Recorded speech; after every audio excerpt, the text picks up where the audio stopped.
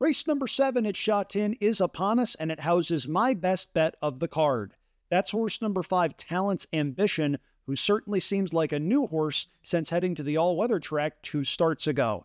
In those 2 starts, he has a win and a fast closing third, and he stretches back out to that winning distance in this spot, second off of the seasonal break. He gets barrier 3 in this spot.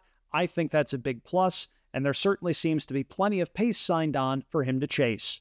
Behind that one, let's go with number 2, Turin Mascot in second, number 8, Young Brilliant in third, and number 1, Apache Pass in fourth.